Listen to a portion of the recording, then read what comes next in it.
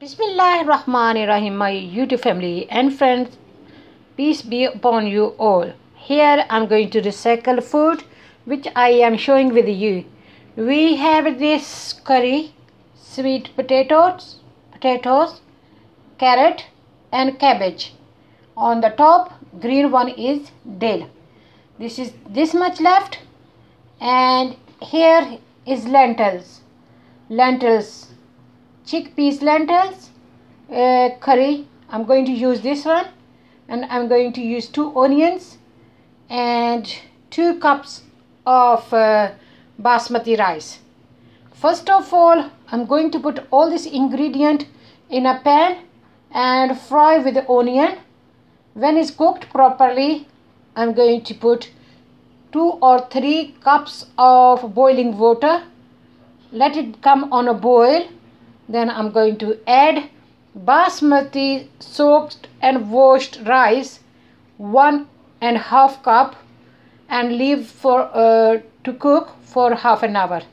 And this way is going to be delicious, unique recipe, very easy and simple to make, and I call this king's dish.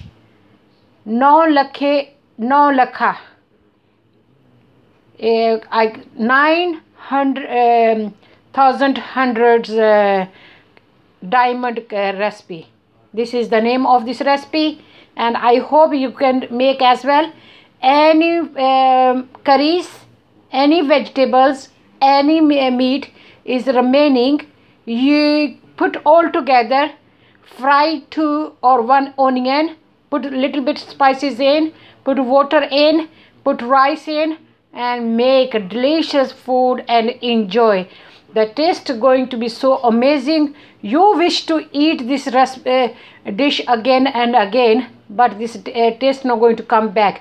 It's going to be unique, only one time recipe. I hope you're going to enjoy. We're going to enjoy. I thought I'll share with you before we cook.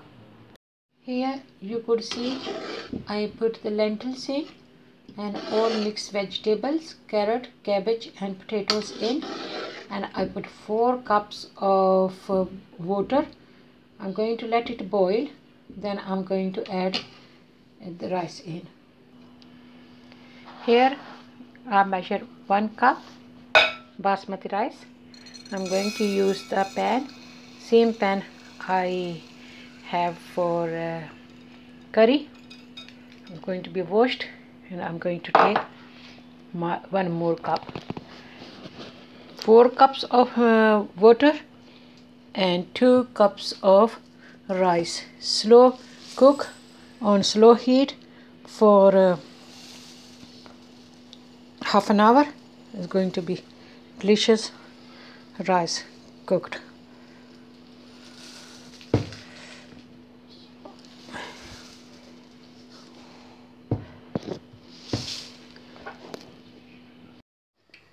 Now the water start boiling.